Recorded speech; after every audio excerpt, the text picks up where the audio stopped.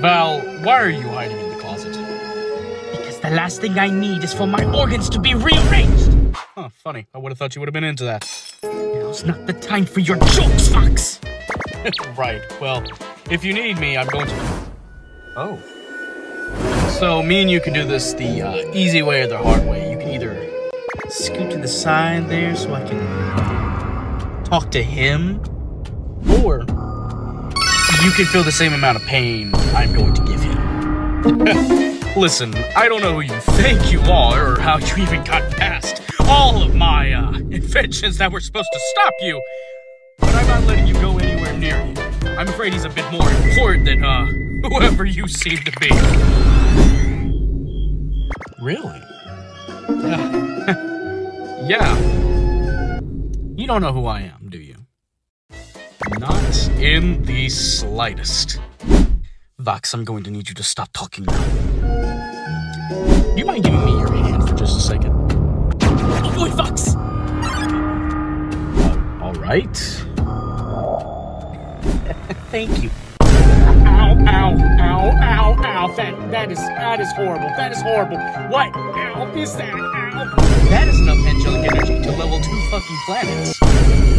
Reduced by a very small margin. How small are we talking? It's about a 0.000. Who gives up? Right. He's all yours. Fox! See you later, Val. I'll remember you fondly. There you are, you filthy little mothman. Listen, God, whatever this is about, I'm sure we can come to a reasonable understanding. The contract with Anthony, I want it terminated. Anthony, you made angel dust. Of course, terminated. End of story. Well, I will never bother him again. This was all this was about?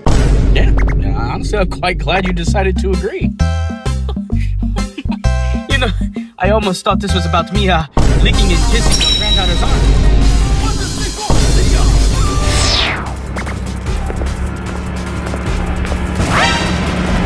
About what? You know, I'm kind of shocked you didn't mention to him about, Valentino and Charlie's arm. Oh, I wanted to. Trust me. Big time, pussycat, I wanted to. But I know Valentino way too well. That clown is gonna sit there and tattle on himself.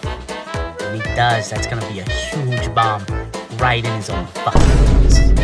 Every day I find new ways to respect you.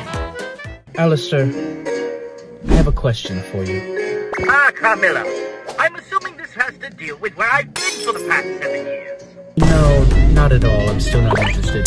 I'm just curious as to why it is that the Heavenly Father is with you here today. Well, his granddaughter asked me to take him out, so I figured I'd let him come and see what it is that I do every once in a while, instead of just sitting around the hotel doing nothing. Haha, this coming from the person who stands around smiling all the time.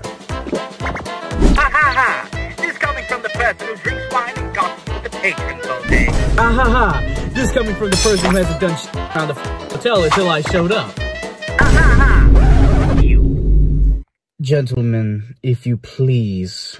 Camilla, forgive me for being late, old friend. Heavenly Father.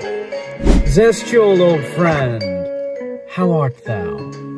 Thine concern for my own being has improved my day tenfold.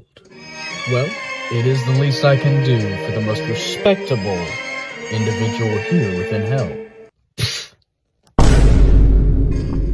I'm sorry, did I, Say something funny, Miss, Money's no concern of yours, old man. That sheer form of aggression and attitude, my assumption is that you must be the third of those thieves. Tell me, how's dear Valentino?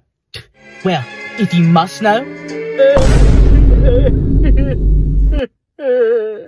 still broken from your last visit. Good piss baby won't stop whining about it. Well, good. That means he hasn't forgotten me. And he never will. Though you and I don't get along, you're going to have to tell me every detail on that. Trust me, you too, and I gladly will. Hey there! Click here for my recommendation for you to watch. Or click here for my personal favorite. This one is important. Click this and don't forget to turn on the bell so you get notified on my newest upload. Done. Thanks. Here, have a hug.